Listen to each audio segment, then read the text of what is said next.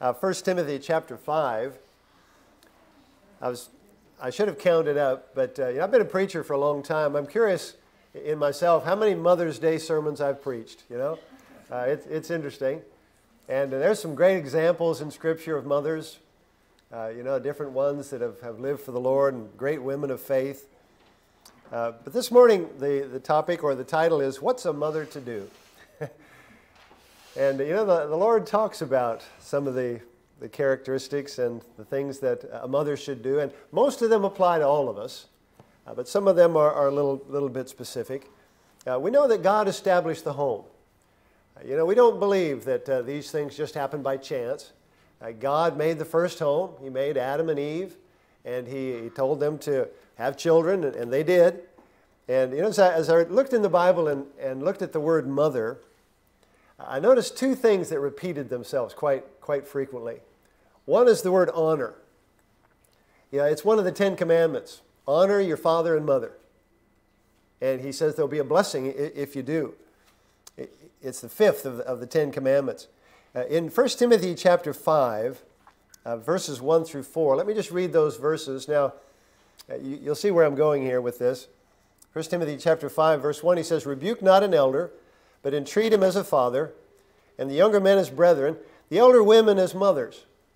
He just puts that in there, and it's like he just assumes we should know how to treat our mothers. The elder women as mothers. The younger as sisters, with all purity. Honor widows that are widows indeed. But if any widow have children or nephews, let them learn first to show piety at home and to requite their parents, for that is good and acceptable before God. There in that scripture, he talks about mothers. And one of the things he talks about when he relates it to widows, which mothers as well, and he says that we should show piety toward them. That means reverence or honor. As you look at motherhood in Scripture, you see that honor is just a normal part of the home life. Should be. We should treat each other with honor. Treat each other decently, and particularly our mother. He uses the word there, requite, to requite their parents. I know some people would like to pay back their parents, but this is talking about paying them back with good, all right? Now, don't get mistaken there. Bless or reward your parents. Ephesians chapter 6, verse 2, he says, "Honor thy father and mother," which is the first commandment with promise. It's just a repeat of the 10 Commandments. That's one of the things I noticed. It's usually related both to father and mother. Honor your parents. The other association I found with motherhood came up over and over is the word leave. Many times God talks about the fact that being a mother means that your children are going to leave. Ephesians chapter 5, verse 31, for instance, "For this cause shall a man leave his father and mother." Boy, that sounds hard, doesn't it? But that was right at the very beginning. Genesis chapter 2, when God established the home, He said, "Therefore shall a man leave his father and mother, and shall cleave unto his wife. They shall be one flesh." God established the home, and as parents, maybe it's harder for mothers, I don't know. But he uses that word quite often. Isn't it a strange thing that here's a job where our role is to not be needed anymore. We need to raise our kids to where they can function without us. A mother raises her children to be able to leave. Well, what's a mother to do? How is a mother to do that? There in 1 Timothy chapter 5, where we started, verse 14 says this, "I will therefore that the younger women marry, bear children," that's being a mother, "guide the house, give none occasion to the adversary to speak reproachfully." Now, I want to home in on that one phrase particularly. Now, obviously, to be a mother, you bear children. And then he says to guide the house. That means to manage family affairs. A mother is not just a useless addendum to the house. She's a very important part of the house. One pastor I know says that she's the Holy Spirit of the home. And I think that's a good way to put it. Being a mother is hard work. Being a mother is necessary work. It's good and it's valuable. It's God-given. I think it's time for us to put the honor back in motherhood. You know, we're living in a world where motherhood is denied. You know, it's looked on as wasting your time. But it's one of the most, really, there's no earthly job more important than being a parent, particularly being a mother. No career outside the home is more important than being a mother. In Titus chapter 2 and verse 5, as I was preparing this message, I thought, boy, this is controversial stuff. A few years ago, it wouldn't have been. And it's just basic scripture. Titus chapter 2, verse 5 says to mothers, to wives, to be discreet, chaste, keepers at home, good, obedient to their own husbands, that the word of God be not blasphemed. And you know, as I read that, I thought, there's the problem. That's why people aren't living what the Bible teaches. The word of God is being blasphemed. It's just being regarded as nothing. And you know, God says to mothers that they're to be keepers at home. Like he said in 1 Timothy, they're to guide the house. You know, in the news and with the government, we're constantly hearing about the problem of child care, funding it and doing all this. Listen, God has a child care solution. It's called mothers. That's right. You know, if a news camera were here recording that, man, we would get hate mail. Let me tell you, the word mother is not only a noun, it's not only a person, it's also a verb. The word mother means to nurture and to care for. Kids need mothers. Now, I know there's situations where that's impossible, sometimes you know, through death and so on. But God calls upon a mother to guide the house. God values the home, and it can't properly exist without mothers. Mothers, let me encourage you, guide your house. The second thing I would encourage you to do, and we're going to turn to 1 Peter chapter 3, is to guard your heart. Guard your heart. And like I said, these apply to men and women alike. 1 Peter chapter 3, and we're going to look at quite a few verses here. He talks to wives in verse 1. We're going to look at that. He talks to husbands in verse 7. We're going to look at that. In verse 8, he says, finally, be ye all of one mind. But in verses 10 through 12, the Bible says this. 1 Peter 3, verse 10, for he that will love life and see good days, let him refrain his tongue from evil and his lips, that they speak no guile. Let him eschew evil. That word eschew means to turn away from. Let him turn away from, eschew evil, and do good. Let him seek peace and ensue it, or pursue it. For the eyes of the Lord are over the righteous, and his ears are open unto their prayers, but the face of the Lord is against them that do evil. In life, we have a choice. We're constantly confronted with situations, with things. And we can choose to respond in a godly way or in an ungodly way. And you know, as a mother, as a person, guard your heart. You know, those little thoughts. Sometimes you think, well, nobody knows and nobody cares. But listen, it makes a difference. Those actions, guard your heart. Don't let your heart be hardened. He uses the expression there, eschew evil. Turn away from evil in all that you do. You know, this is a big problem today. People with hard hearts. You know, they get offended and they say, I'll never have anything to do with you again. Don't harden your heart. Leave the opportunity open to be a blessing to someone. You know, divorce comes so commonly and so frequently now, where one or both harden their hearts against each other. Guard your heart. Be careful in your heart towards God. You know, I meet people who've hardened their heart toward God. God has spoken to them. God has tried to speak to their heart, and they've said no. You know, there's a verse in Proverbs, I think it's Proverbs 14. The fool hath said in his heart, there is no God. You know, you can, if you look at that scripture, there is in italics. And you can actually read that, the fool has said in his heart, no God. We're just foolish to harden our hearts against God. And be careful you don't harden your heart against people. Especially, we're talking about mothers this morning, especially your spouse. And I'll tell you what, that's the one, it's easiest to do it. You know, because you're constantly in touch and you're constantly talking and communicating. Let me encourage you to appreciate what you have. There's a lot of people think the grass is greener on the other side. There's better pastures and so on. Appreciate what you have. I remember when our children were little, after church on Sunday night, they always wanted to do something.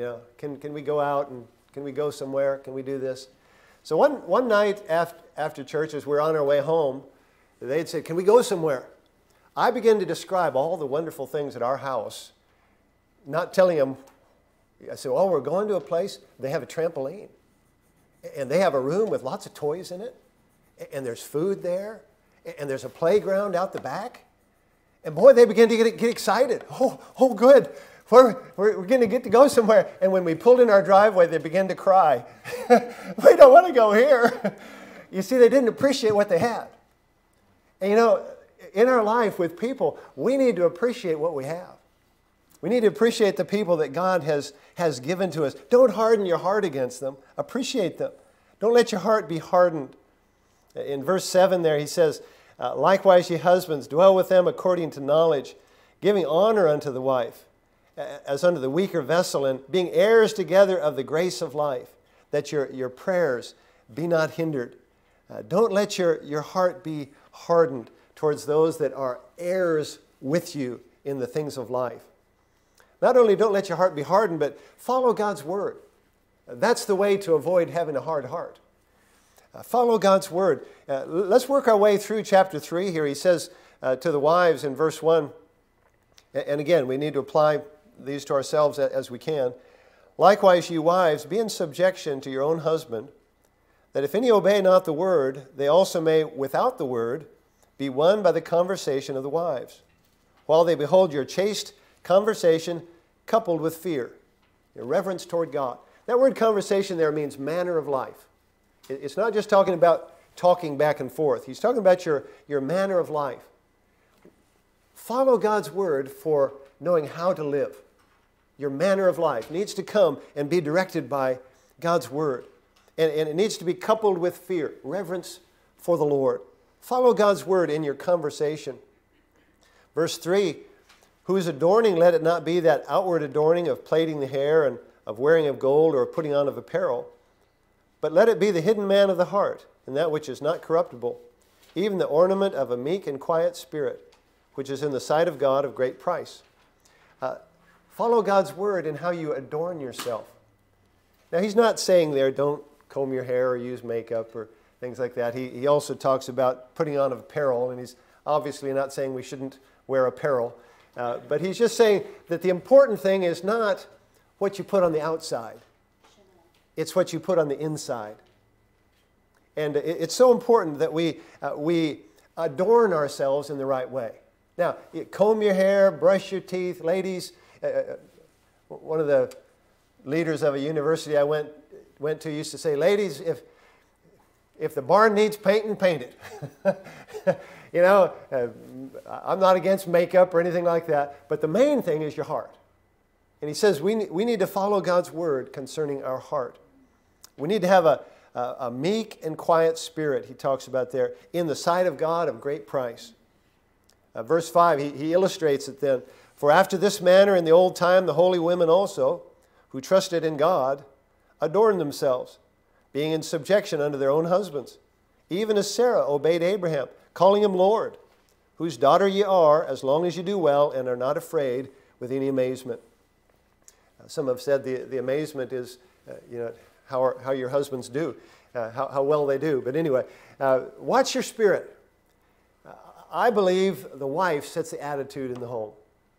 God calls on men to be leaders, but we're heirs together as husband and wife. In verse 7, we read, ye husbands, dwell with them according to knowledge, giving honor unto the wife, as unto the weaker vessel, and as being heirs together of the grace of life, that your prayers be not hindered. It's going to hurt our relationship with the Lord if we're not right with those nearest and dearest to us. And sometimes, listen, you can't change someone else, but you can change you. And that's the one God's going to hold you accountable for. We need to be careful that he says there in verse 8, finally be all of one mind. Some would read that and they'd say, yeah, that's my mind. We should be of my mind, the husband's mind or the wife's mind. But that's not what it's talking about. Philippians 2, he says, let this mind be in you, which was also in Christ Jesus. And the illustration he gives is, who being in the form of God, thought it not robbery to be equal with God, but made himself of no reputation. He took upon him the form of a servant. That's the kind of mind we need to have. A humble mind, a servant's mind. You know, if everyone in the home has a servant's mind, you'll be all right. If we'll treat each other with humility. And he goes on there in verse 8, be ye all of one mind, having compassion one of another. You know, a home will go a long way when there's compassion, a concern for people. You know, the world talks about passion.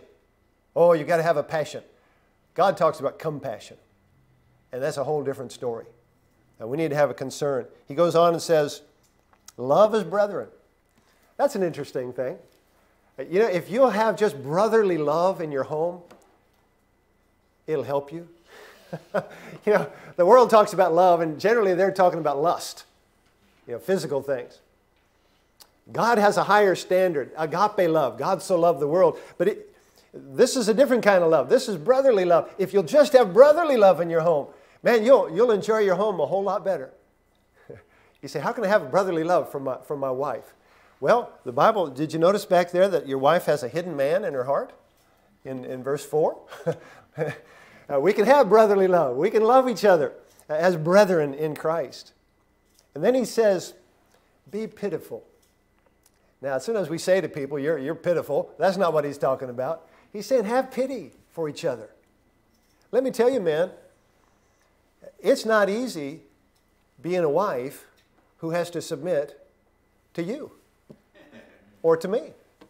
Man, I'm constantly amazed at my wife's graciousness to me. You know, she has pity on me. and you know, it's not easy being a wife. Men, you need to have pity on her. Women, you need to have pity on your husbands. It's hard being a wife and mother. It's hard being a father and a husband. And then he says, be courteous. You know, there's some things we shouldn't even really have to say, aren't there? But God points this out because sometimes we're not. We need to be courteous to each other. And he's talking about here in the home. Husbands, be courteous to your wife. Wives, be courteous to your husband. We're heirs together. You know, men are not more important than women, or women more important than men. The ground is level at the foot of the cross. And God gives us different roles in the home and so on. We need to follow God's word. Boy, there's some practical things here, aren't there? And then he goes on, verse 9, basically says, not retaliation, not rendering evil for evil or railing for railing, but contrariwise, blessing, knowing that ye are thereunto called that ye should inherit a blessing. You know, God wants us, He doesn't want us to retaliate. That's the natural response. If someone does something, you do it back twice as hard, you know. You'll get them. Don't live that way. God wants your home to be a blessing. If nobody else will be a blessing, you be a blessing. Have a servant's mind. Humble yourself like Christ did. Ephesians chapter 4, you know, he talks about being kind, but the verse right before it says this. It's like he just puts in there every word that could have anything to do with being mean. He says, let all bitterness and wrath and anger and clamor and evil speaking be put away from you. Oh, I forgot one. With all malice. He says, put away all that mean stuff and be ye kind one to another, tender-hearted, forgiving one another, even as God, for Christ's sake, hath forgiven you. I have a sermon I preach about one of the most important things in the home, forgiveness. And it's true. Listen, you not only need to give it, you're going to want it. And you need to give it so that you can receive it when you need it. And God says for mothers to guide the house, but He also encourages them to guard their heart. And men, I believe He says much the same to us. And then thirdly, in 1 Peter chapter 3, verse 15, give your honor.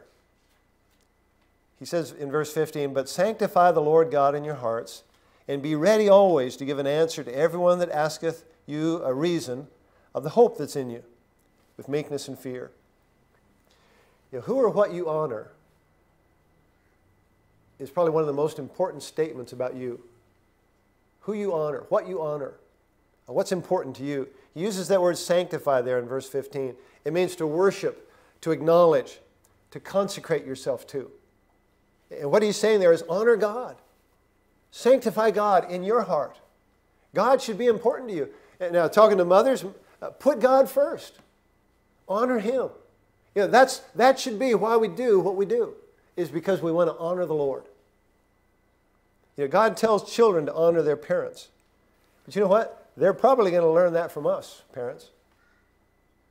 We're going to have to honor the Lord, first of all. You know, as we honor God, you know, right honor flows from Him. I am around people a lot, all kinds of people, and you know, I see parents who are very disrespectful to their children. I've heard people speak to their children in just awful ways. But you know, the main respect comes because they don't recognize them as what God had made them. Children need our discipline. And many parents say, oh, I love them too much discipline. No, you don't. Put God first. Honor Him first. Parents to children. Children to parents. I mean, God says, children, honor your parents. First commandment with promise. He said He'll bless you if you will. And one of the truths of Scripture is we reap what we sow. Listen, you treat your parents with disrespect, you're going to pay for your raising. You know, you better treat your parents with respect so that you'll reap what you've sown. Your children then can treat you with respect. Wives to husband, like he says in verse 1, be in subjection to your husband, that if any obey not the word, they may without the word be won by the conversation of the wives. People should see Jesus in you. To the husbands, he says in verse 7, dwell with them according to knowledge, giving honor unto the wife. Very specific, isn't it? Giving honor unto the wife. In verse 15, he's saying, all of us to the Lord. You know, if you'll honor the Lord, He'll help you to know how to honor others. He is the Lord. Give your honor to God. You know, the question comes this morning, is He the Lord of your heart? Is He the Lord of your heart? What is your hope is really a good way to look at it. You know, I've heard of people and I've met people who've lost their hope. And the reason they've lost their hope is because their hope isn't in Jesus Christ. And we sing the song, my hope is built on nothing less than Jesus' blood and righteousness. That's where you need to have your hope. Not in your house, not in your marriage, not in your health, not in your finances. That's not your hope. That'll all disappear. But God is eternal. That's where our hope needs to be, and it needs to spring from there. Do you know Romans 8:24 says we're saved by hope? It's an interesting verse. We're saved by hope. And the hope he's referring to there is faith in Christ. We're still there in 1 Peter 3, and he uses the word hope there. You need to be ready to give an answer to everyone that asketh you a reason of the hope that's in you. What's your hope? Verse 18 is where it should be. For Christ also hath once suffered for sins, the just for the unjust, that He might bring us to God, being put to death in the flesh, but quickened by the Spirit. Your hope needs to be in Jesus Christ. You know, God says we need Jesus. Romans 3 says there's none righteous. Romans 3:23, all have sinned. Romans 6, he says the wages of sin is death. That's us. We need God's forgiveness. We need our hope. And God supplies what we need. The wages of sin is death, but the gift of God is eternal life through Jesus Christ our Lord. We need hope. God offers hope. But you know, He tells us that we have to receive it. It's a decision we have to make. John 1:12, but as many as received Him, to them gave He power to become the sons of God. See, God offers Himself. We have to receive Him. I would encourage you this morning, if you're not sure, be saved today. He says there in 1 Peter 3:15, sanctify the Lord God in your heart. Trust the Lord as your Savior. And then, as a saved person, live your hope.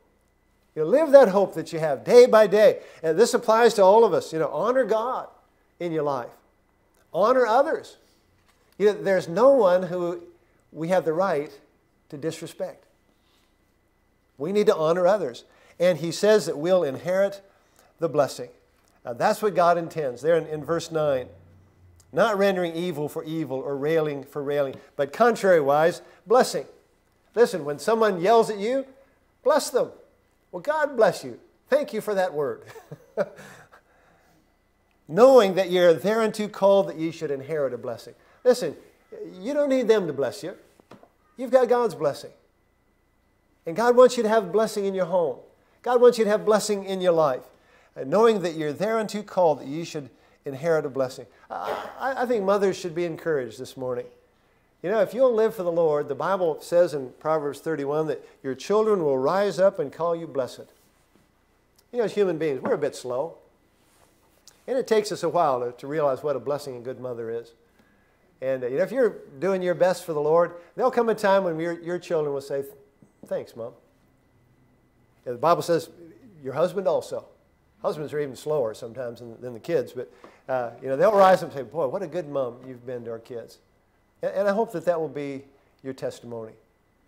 Men, we need to be godly men. The world needs men who will stand up for the Lord. You know, the only person you can publicly ridicule is a man in our society today. And it's done all the time. It's hard being a man. But God needs us to trust Him and to honor Him first of all. Start by trusting Christ as your Savior. That's where it starts. The new birth, born again. And then continue by honoring Him as Lord. Let me encourage you this morning. God has a blessing for you. And it comes through Him and His Word and His Holy Spirit. And you can have it today. Let's go to Him in prayer. Father, we are grateful for your goodness. Lord, we don't understand all of these verses, but we understand the basics. And Lord, I pray that if there are any here this morning that are not saved, that your Holy Spirit would help them to confess their sin and Lord, just to repent of their sin and turn to you by faith through grace. God, help us as Christians to live for you. Help us in our homes to do the best we can. Lord, help us to be gracious and kind. We pray these things in Jesus' name. Amen. We're going to take our songbooks and go to page 153. It's the song, I Surrender All.